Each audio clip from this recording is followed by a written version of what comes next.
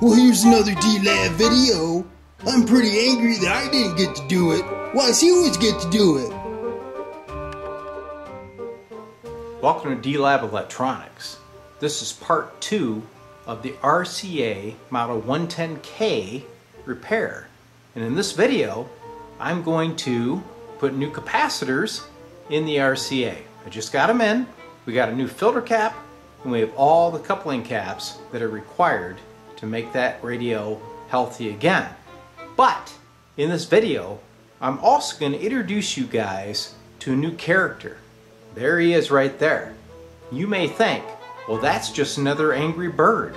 But no, this guy is Brutus. And Brutus is more than an angry bird. He's a very angry bird. Now, to install capacitors, you really don't have to be an electronic technician.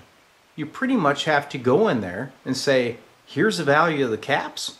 Now I'm going to mechanically install these new ones. You don't have to test anything. You just have to put them in. Well, I've got a shop in my basement. I do the same thing you do, D-Lab. But I'm not going to help you out. It's yours. You're the electronics technician. Why don't you just do it? So pretty much at this point, I give up. I tried. But you know what? Nobody needs a hater in the mix. So I have a beautiful CE distribution filter capacitor and bags of new caps to change those cathode bypass plus coupling caps with. So I'm going to flip her upside down, show you the mess we got to deal with. We'll swap these out. Shouldn't take that long. To assist you with this task, I'd highly recommend that you open up the RCA 110K schematic, which is free on nostalgiaair.org. Okay, so you got all this nice information. The full schematic is here, and you're definitely going to need it when you get into those paper caps, because you're going to find that most of those caps are so dirty and the ink has actually wore off of the caps, so you can't read them anymore. So you will have to reference this, all right? Because you sure don't want to get in there and put in the incorrect caps and cause more problems with the radio. Here we are, bottom side. Task in hand.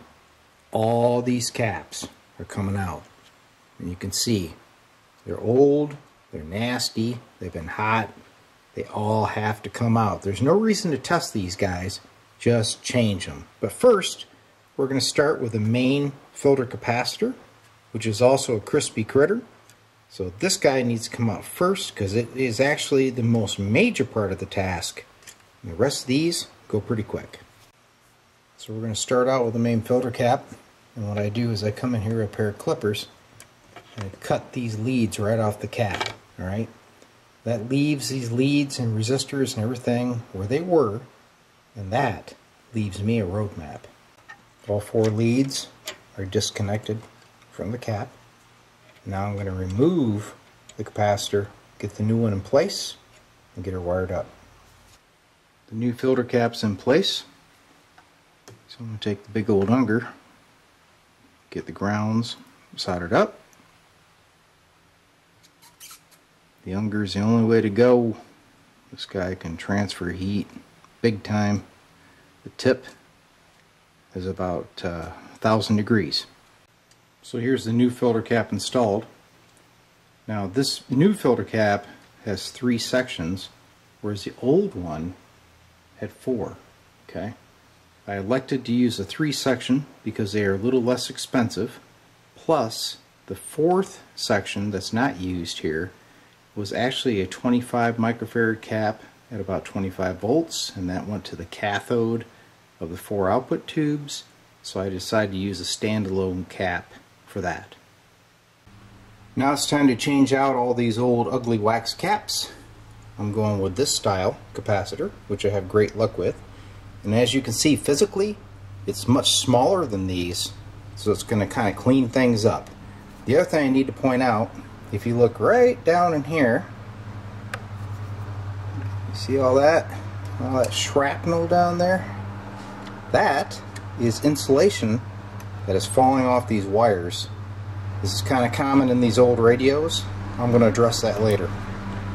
So you can see these caps are kind of buried under other wires. So you got to pretty much cut the leads, push them out of the way. The new one will go right in there, lots of room. So the capacitor changeout is doing well. You can see I've got most of them in. Doing the last one, which is trapped between the wafers on this band switch. I was able to cut this wire off, but I can't get to the wire that's buried under there. So when you have this circumstance, rather than trying to get some cutters in there and damaging things, just grab a hold of this guy and start turning him. Okay? Just keep on turning that cap, and eventually you'll fatigue that lead and she'll come out. So I had to get a pair of pliers so I could get that guy spinning. And you can see what's left of it right there. So now I can remove that and I'll have full access to that lead. So here's our pile of bad capacitors, and there is one open resistor that I found which went to that filter cap. Most of these caps, about 4 of them, was wide open, and they were coupling caps, so that was killing the signal in the radio. Alright, so here it is. As you can see, it's playing.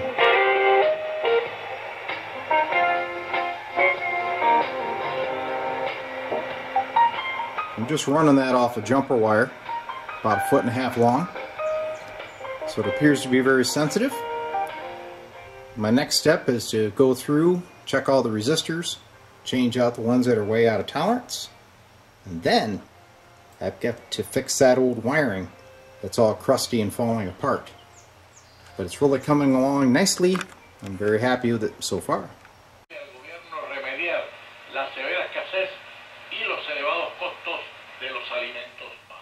So here's the RCA picking up international shortwave on a 1.5 foot piece of wire. So I'd say she's working pretty good. So the restoration is coming along well. As you can see, when you get in these radios, they're full of those old wax, nasty looking capacitors. You just change them. You don't think about it. Change them out and then change that main filter capacitor, because that old cap has been in there since 1940, okay?